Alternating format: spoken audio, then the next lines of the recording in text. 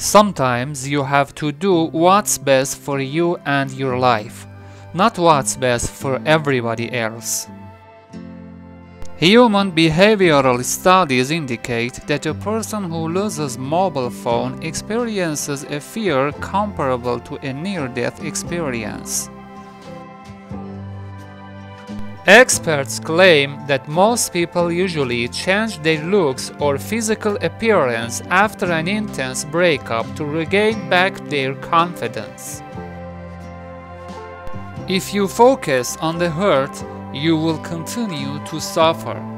If you focus on the lesson, you will continue to grow. Control your anger, because it is just ladder away from danger.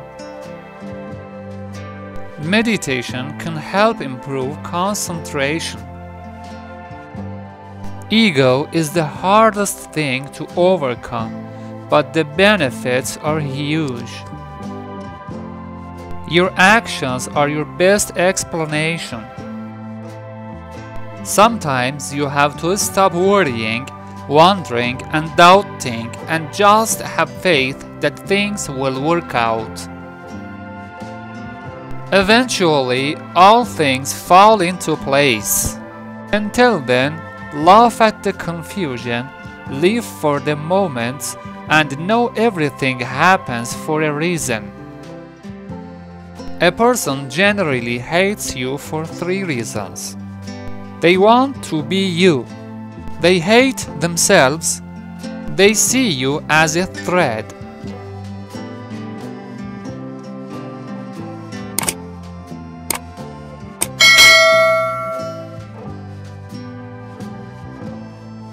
People who are constantly suffering from emotional wounds tend to easily get annoyed with others for no apparent reason.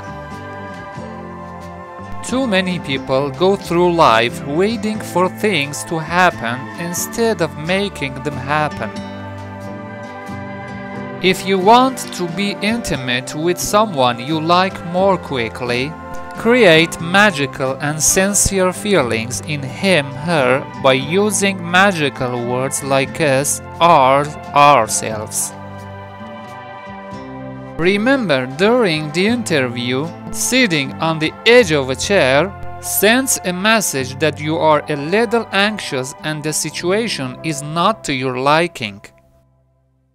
You play your life yourself. It does not matter how many people become guests of the music of your life. Only you will hear it until the end. It is important, so play well. We mourn the loss of our loved ones with 3 sorrows. The first grief is the grief of loss that disappears over time, even if man is ashamed that he is gone. But the other 2 sorrows do not go away and hurt people's consciences. The second sorrow is remorse for failure to perform a moral duty. The third grief is the loss of opportunities to enjoy the presence of the loved one. The first sorrow is forgotten. Tolerating the second and third sorrows means regrets, and regrets that are painful and burning and sometimes go to the border of madness and destruction. Remember, before ending a relationship, first think well about the decision you made and the consequences. Sometimes regret is useless. Make sure you have tried hard enough for your relationship. Then review your mistakes and do not forget that you also have a share in this relationship. Remember that no one is perfect and there is no ideal person.